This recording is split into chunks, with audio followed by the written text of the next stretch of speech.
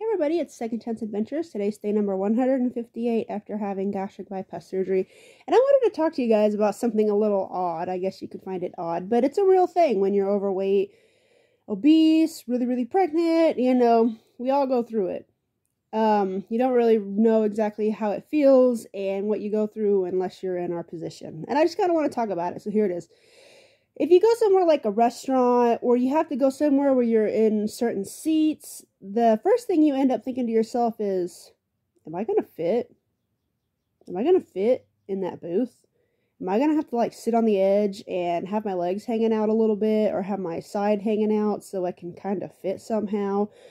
Am I going to have to sit on the end part of the table in a different chair instead of the booth because of how big I am? Or if you happen to go to I don't know, a school play or something, and you're sitting in them tiny little chairs, tiny little wood chairs that are feels like they're only this big, and then you think, oh no, I'm probably gonna have to sit on the edge of the whole row and stick half of my leg, put my leg over the side of it, or move it to where I can semi-fit, and maybe slant my side so I can kind of lay sideways or sit sideways in this chair to fit. Something like that. Or even if it's just a regular chair and you think, you kind of feel it with your hand and you think to yourself, is this going to hold me up? Or am I going to split it all four ways and I'm going to fall and bust my tail and everybody's going to be laughing at me and I'm going to run away and probably never come back? It's something that happens to us when you're really overweight. Or you're just pregnant and you don't fit. It happens too. So yesterday, my husband and I went out because I had a really good test score. I scored the gold score, and it's a really important test, and we went out to celebrate. Something I noticed is that when I got in that booth, I just slid right in, and there was actually space. Oh my gosh, here's the table and here's me, and it's oh my gosh, there's space here. This is incredible. Wow, I've never had this before.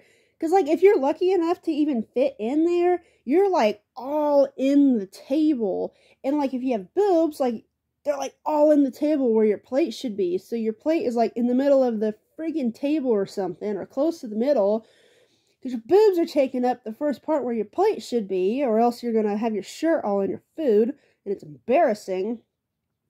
Or you're suffocating, or you have to move the table back and everything spills over, and it's just a hot mess. It really is.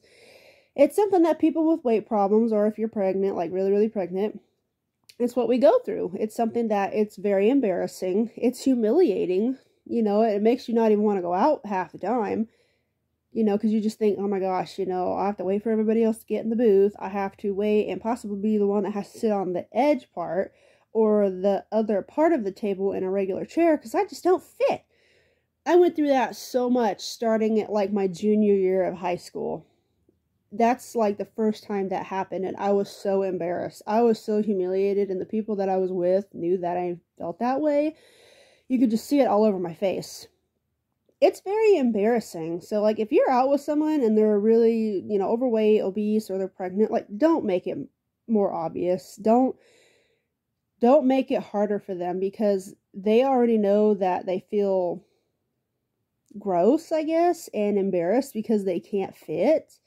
So the last thing you want to do is just say, hey, what are you going to do? Because that's just completely embarrassing. There was one time I went with some friends, or I thought they were my friends. We went out somewhere. I can't even remember where it was. And I didn't fit. I had to get another chair and sit on another part of the table, kind of away from them, because I just didn't fit in the booth. That right there is embarrassing enough. It was embarrassing because I couldn't fit, so I had to get out, and I kind of almost got stuck, so I had to have the table really move back. Kind of in a way it wasn't supposed to move, but I kind of managed to do it anyways. And I already felt really bad about it. It was really embarrassing. And then we were there and somebody was like, hey, how you doing over there? And it just made it more obvious. Don't do that to people. That's something that will make people not want to try, not even want to try to go out and have fun. It'll make them stay at home and be a hermit. It's just stuff like that. And in a way, it's kind of bullying, because they knew it. That person knew what he was doing. It was really embarrassing. Don't do that to people. Instead, you should, encourage people. you need to encourage them and not just say, hey, you need to lose weight, let's go to the gym. No. You just say things like, hey, I'm really concerned because, I know having weight issues can be a problem. It causes this, this, this. It can make you feel this, this, this. You can miss out on opportunities. You miss out on chances.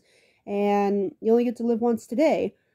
So I was thinking maybe we could try something so I can help you or something like that. Let's figure out something to help you. I mean, that means so much to people who have a weight problem. And, even that can really discourage someone because of how deep in depression, anxiety, stress they are about themselves.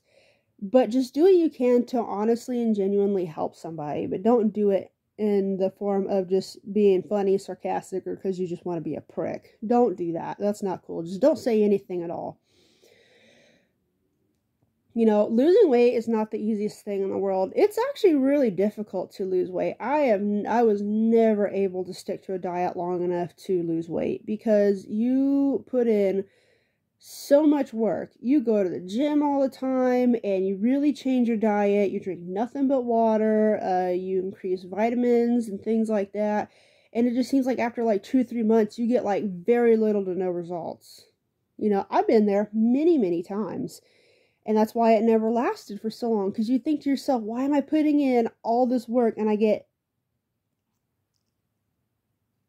that much of it back? Why? What's the point? And then there were some times where I thought to myself, well, I've been this way so long. Why change now? Why? It's not like I'm going to end up getting friends anyways. It's not like somebody's going to come into my life and propose to me or something like that. So in a way, I kind of just didn't even care anymore, which is worse. That's bad. And some people get like that. And some people who go through experiences like I did, not fitting in a booth, sink even lower. It's something that you deal with. One of the things you deal with when you are overweight or have a really big stomach or whatever is going to a restaurant or going somewhere where you have to sit in a tiny chair or somewhere where you're not going to fit, and then everybody around you know it, and then they think to themselves, man, are you so fat that you can't even fit in that chair? Are you so big that you can't even sit in this booth and you got to pull up a chair and sit on the end of the table? Good Lord. The person already knows that, and even just making facial expressions is just the same as just saying it. So keep that in mind when you go out somewhere, that someone who's with you that happens to be overweight or even really, really pregnant, do what you can to make it to where it's not so uncomfortable. Don't be a prick. Don't be a prick, because they're already having a bad time as it is, knowing that they're probably not going to fit and be the end person at the end of the table, looking really awkward and feeling bad about themselves because they know they just couldn't fit with everybody else. That's just something I wanted to share with you guys. So I'll see you guys later, and until then, do what you can to spread kindness, okay? People out here are hurt. Okay? Don't hurt them anymore. Bye.